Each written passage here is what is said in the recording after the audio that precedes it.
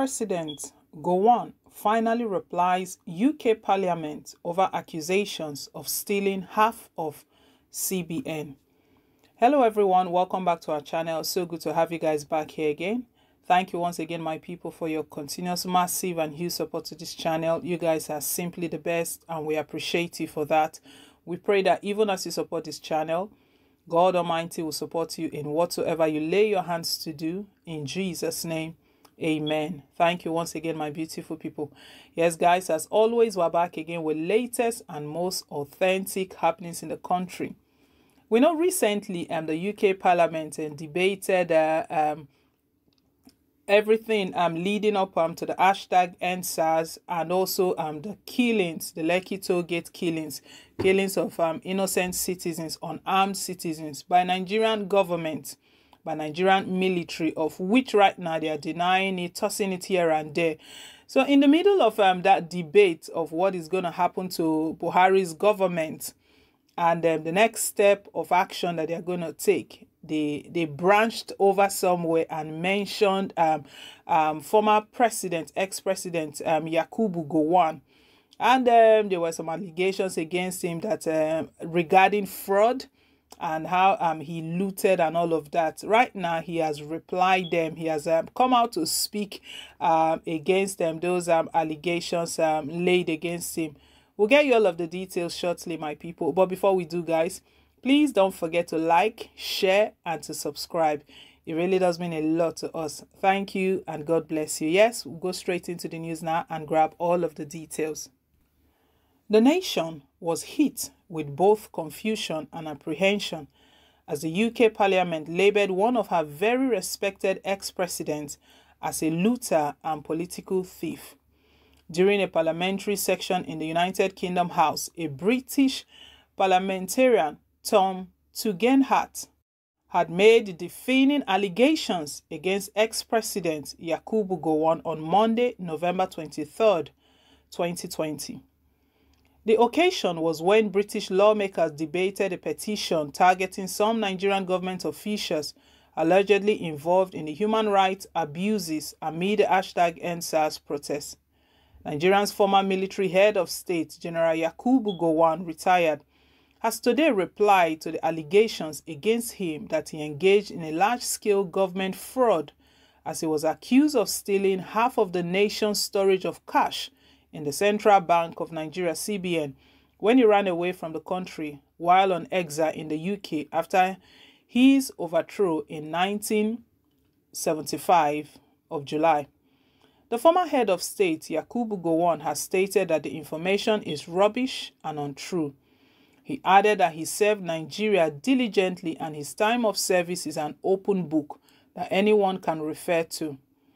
The ex-president also wondered who could make such accusations against him and why anyone would even want to tarnish his hard-earned image.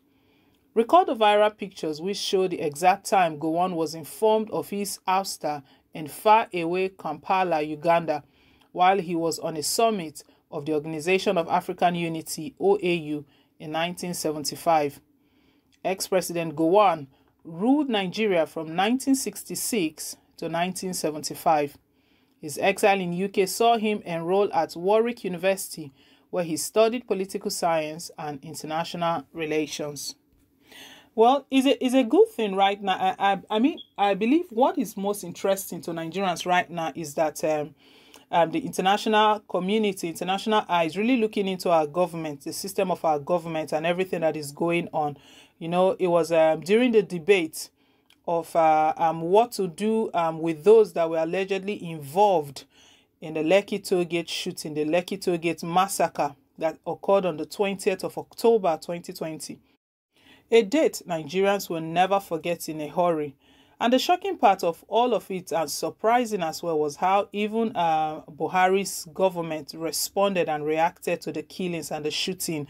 And we know Nigerians were not quiet. The whole country was torn apart, irrespective of state or ethnic origin, the people that were involved, it felt as though it touched each Nigerian personally.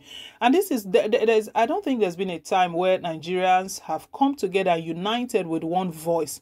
This killing really sparked up a whole lot, to the extent that everyone started putting up writing there, calling up on the international community to come and look into what is going on in the country. Petitions here and there. We know Reno Omokri raised a petition again against Buhari's government.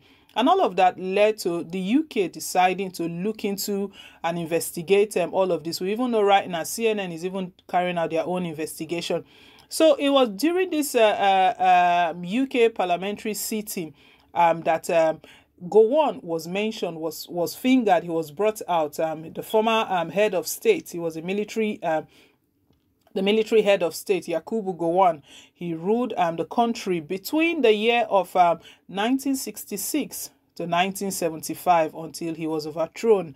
And he ran away, went on exile to the United Kingdom. Right now, it's the United Kingdom that are calling him out, that actually they can see and they can find out some things he did in that time, that he looted Nigerians' fortune, that he took part of CBN's cash and stored it in the United Kingdom. I think Gowon right now is refuting all of those claims and the allegations against him. He has replied the United Kingdom. He has replied them, but all he's saying is that all of those are lies. But we know the age where we live in.